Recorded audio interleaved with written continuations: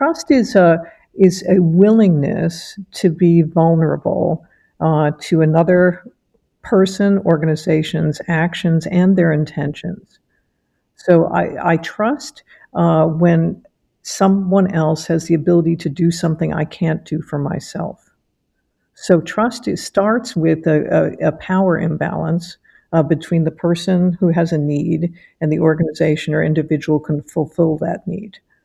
And because we're talking about power, that's why motives come into the question, intentions very quickly, which is what are you going to do with this greater power that you have over me?